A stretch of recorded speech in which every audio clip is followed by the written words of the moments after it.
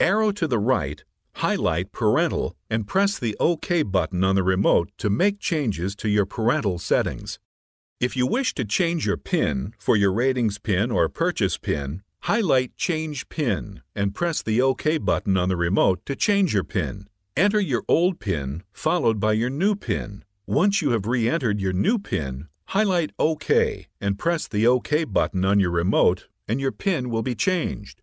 As a function of parental controls, you can lock specific channels. This means each time you attempt to view a locked channel, a PIN is required.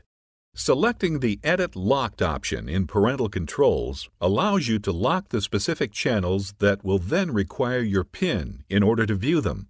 You will be prompted for your PIN, which will then display a list of your channels. Using the up and down arrow buttons on your remote, select the channels you wish to lock and press the OK button on your remote to put a check mark next to the channel you wish to lock.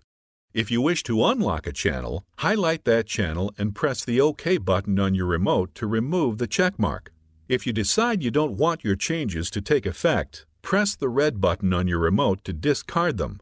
Press the blue button on your remote to save your changes. This will show a display telling you they have been successfully changed. Click OK on your remote to return to normal viewing.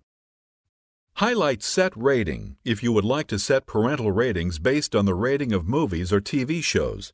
To access the screen, you will need to enter your PIN. Use the arrow buttons to change the TV ratings or movie ratings. For example, if you choose TV 14, anything rated TV 14 and above will require a PIN for viewing. The Time Restrictions category allows you to set time periods per day where television access requires a PIN. These time restrictions may be set by selecting the green button to add restriction. A new restriction will appear to the right of the week schedule. Arrow to the right to select a day and press the OK button. Once a day has been selected, use the up-down arrows to select a time and either AM or PM for both start and end time restriction. In this example, viewing TV will not be allowed without a PIN from 7 p.m. to 10 p.m. on Sunday night, 3:30 p.m. to 7 p.m. on Monday through Thursday nights, and 9 p.m. to 11:59 p.m. on Friday night. When you are done creating time restrictions, select the Exit button. Select Cancel Override if you would like to allow any previous PIN overrides for an extended period of time to be canceled. To cancel an existing override, select OK within the Cancel Override prompt. Once the override has been canceled, the parental PIN will need to be used for all locked and rated channels. The Options tab under the Parental menu requires the ratings PIN to be entered in order to update any setting. Enter your PIN and select OK, and press the OK button.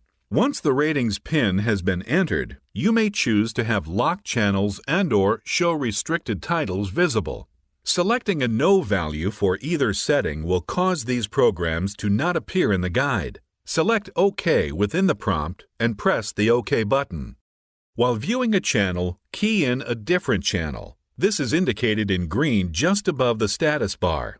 Since this channel is a locked channel, a prompt appears to enter a PIN to view the programming. The service will keep prompting for a PIN until a correct PIN is entered or until you select Exit. Then an invalid PIN screen will appear. Press Last on your remote control to continue viewing the previously viewed channel, or press Guide to search for a different program to view.